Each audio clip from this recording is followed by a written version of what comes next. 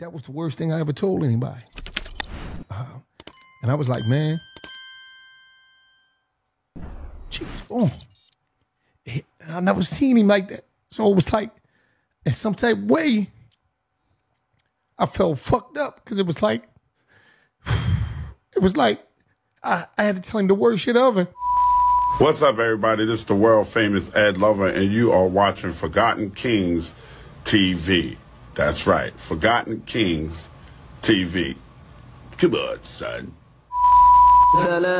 Gillie the King laying his oldest son, Devin Spady, to rest on Monday. Spady, who rapped under the name Young Cheese, was killed in a shooting at the corner of Masher and Nedro last Thursday night. Family friends we spoke with believe losing a son to gun violence will motivate Gillie even more to stay active in his fight. But they also know he can't do it alone and say the community has to step up and take action. Good morning. Good morning.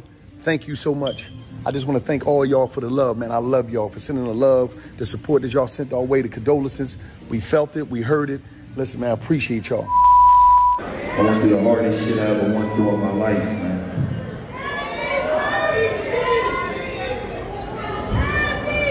But if it wasn't for my family, it wasn't for my friends, and even the people that's not in this motherfucker, from the bottom of my heart, now we gonna party and we gonna live for my son. Long live Cheese. Yesterday, Gillie and Wallo released a new episode of $1 Million Worth of Game, and to be honest, it's probably one of the most realest episodes you'll ever see. For those who missed it, Wallo went into detail about the moment he had to tell Gillie about the passing of his son Cheese. In the episode, you can see Wallo break down in tears as he explains the moments leading up to him telling Gillie the unfortunate news about his son Cheese passing away. Wallo also goes into detail about how difficult it was for him not to break down around Gillie, knowing Gillie was going through his own range of emotions after hearing the unfortunate news. In the episode, you could also see Gillie fighting back tears as he listens to Wallo relive those moments. Like I said, it's definitely one of the realest moments I've ever seen on the show. Hit the link in the description so you can watch the full episode. But like I said, man, this moved me a lot because, again, we don't see this, right? We talking about two grown men, very vulnerable in front of their audience, talking about something that, you know, we all can relate to, right? And that's loss. In this case, we understand, you know, they're celebrities, however you want to call it, entertainers. But again, you know, we're all human. We all understand what it's like to lose someone. And when we talk about Wallo and Gillie and their brand, you know, it's always fun, upbeat. So the moment the news came out that Gillie's son had passed away, I mean, we all were sitting back wondering how hard the news had to be for both Gillie and Wallo and their family. So this episode right here, like I said, kudos to both Gillie and Wallo for, you know, allowing their audience to, you know, see these men be vulnerable in front of the world as they explain one of the most difficult parts, you know, moments, I shall say, in their life, man. Like I said, nothing but love, praise to Gillie, right? Wallo, their family, because this is something that you don't see every day, man. And it speaks volumes to the conversations that, you know, us men, we need to have, right? That's centered around mental health, therapy, meditation, prayer. All of that is needed when we going through this thing called life. But y'all let me know, what are your thoughts on this episode of Wallo breaking down, talking about those moments, right, leading up to him delivering the unfortunate news about his nephew, Gillie's son, Cheese, passing away. Let me know your thoughts down in the comment section below. But that's all I got for y'all today. My name is SenseiRip. Till next time, peace. That was the worst thing I ever told anybody. And I was like, man, Cheese, go on. I never seen him like that. So it was like, in some type of way, I felt fucked up because it was like I had to tell him the worst shit ever. So I felt some type of way, like it wasn't that I was responsible, but the fact that I told him that shit, that's the worst shit ever. So we was there for a while, I leave the hospital. I'm like, all right, I gotta leave. I go to the crib and I'm just fucked up. Cause I'm like, I had to tell him that shit.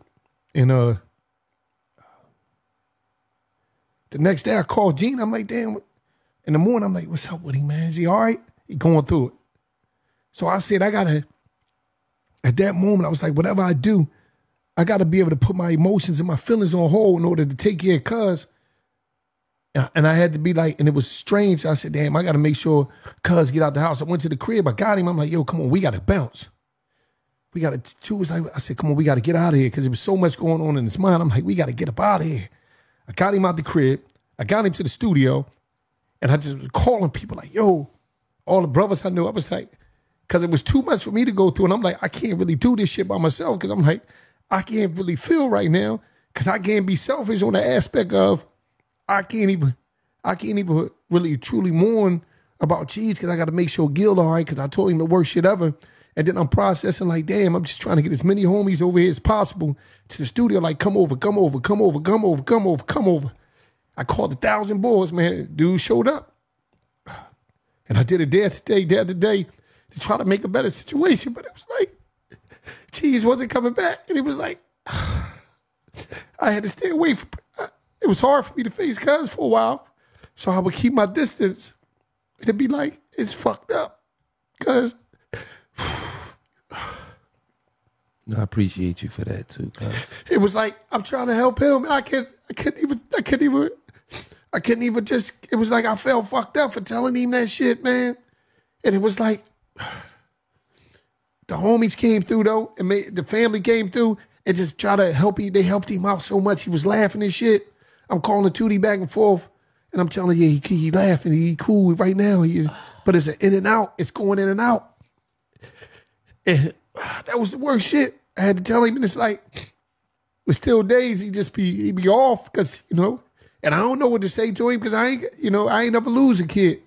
So thankful that, you got Freeway, you got Dow, you got everybody that came through. That was just like helping this shit out. And they dads that lost their kids. So it's like, I didn't know what to say. I ain't know what to say because you just don't. And then it's still times it's fucked up because I used to talk to Gil about Cheese all the time. I was like, yo, Cheese this and the third. Cheese this. And we used to, when he did everything, but it's like, you're a father, you just be feeling fucked up because it's like, did I do my job enough? And you did, but I always tell him like, yo, you did a great job, man. You was doing your shit.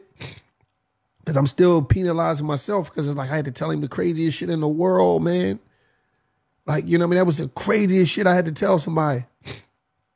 And it fucked me up, man. It fucked me up for a minute. It still a little bothered me because it's like, you tell somebody their son ain't here no more, and that's crazy, man. That's crazy. I never had to tell nobody nothing like that. You can hear things through somebody else, but to tell somebody that, you just don't want to, I don't know, man. So to the youngest out there, man, if you got a pop out there, because a lot of times you always, you never hear about the pops. A lot. If you got a pop, man, get up under your dad, man, soak some game up, man. If things wrong, see if y'all can make it right. If y'all can, y'all can. If y'all can't, y'all can. Y'all got to step up. Y'all got somebody. But, man, I'm just, man, it's just crazy, man. I don't want to.